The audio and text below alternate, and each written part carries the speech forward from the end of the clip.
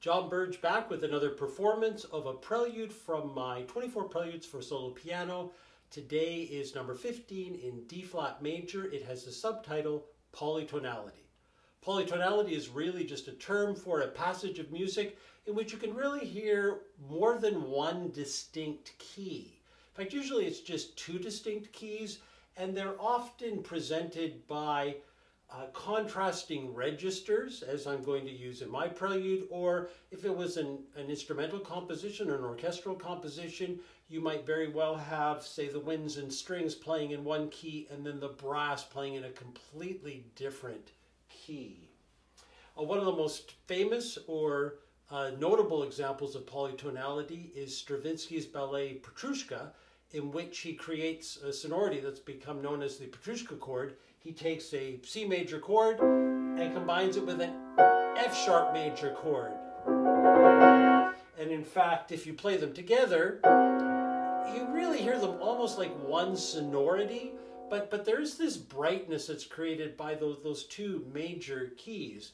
The nice thing about C major and F sharp major is they're a tritone apart. So C major has no sharps or flats. F sharp major or G flat major has 6 sharps or flats.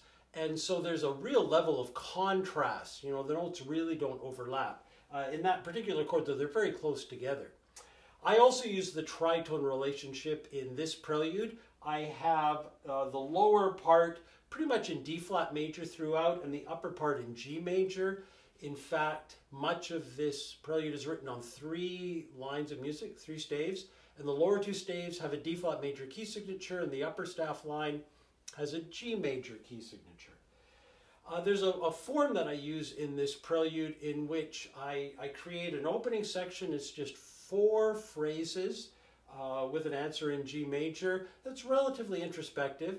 And then I simply repeat that in the second portion of the prelude, pushing out the phrases, really expanding the chords and the voicing using the register of the piano, building to a big climax that it almost sounds completely different, although it's still in the same character.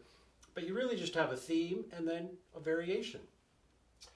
In the theme itself, the left hand plays in pretty much a sort of 3-part chorale-like fashion, very independent part writing, but you can play it all with the left hand. So that allows me to hold those notes while the right hand plays more or less G major triads, although there's a melody implied in the top note. In the middle section, I use the sostenuto pedal. That's the middle pedal on a piano in which if I hold a chord in the left hand and I press down the sostenuto pedal, it allows those strings to keep ringing when I lift up my fingers. And that means I can play with 2 hands in G major up high, which, you know, really you need a sostenuto pedal to play this prelude. It really doesn't work otherwise.